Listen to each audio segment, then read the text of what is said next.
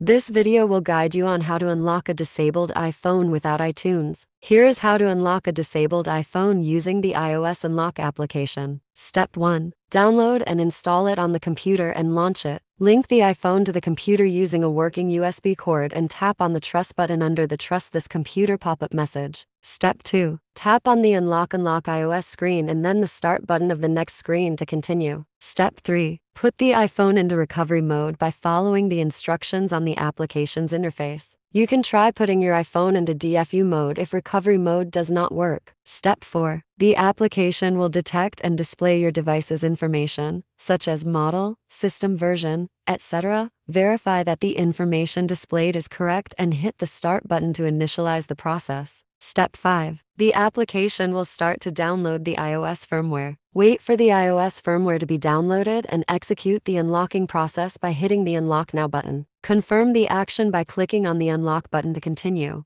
Watch the progress on the progress bar and hit the Done button to finalize. Here's how to unlock disabled iPhone without iTunes via Find My iPhone feature. Step 1. Open iCloud.com on the computer browser or from another device. Log into iCloud using your Apple ID and password. The Apple ID and password must be the same as the one on your disabled device. Step 2. On the iCloud page, tap the Find My iPhone icon. If asked, use the Apple ID and password to sign in. Step 3. Once signed in, tap on the All Devices button and choose the disabled device you want to unlock from the list of your devices. Step 4. Tap on the Erase iPhone button. A pop-up window will appear, asking for confirmation to erase the device. Hit the Erase button to confirm. You will be prompted to enter your Apple ID and the password linked to the disabled iPhone. Step 5. You'll get a verification code on your gadget. Enter the code in the provided fields. This code is only sent to your device if you use the two-factor authentication. Step 6. An Erase Started prompt will appear on the iCloud site. Wait for the process to complete, and the iPhone will reboot. If your iPhone operates on iOS 8.0 and above, you can unlock it via Siri. Here are steps on how to unlock iPhone disabled without iTunes via Siri. Step 1. Ask Siri to switch on your device's clock. Once the clock is turned on,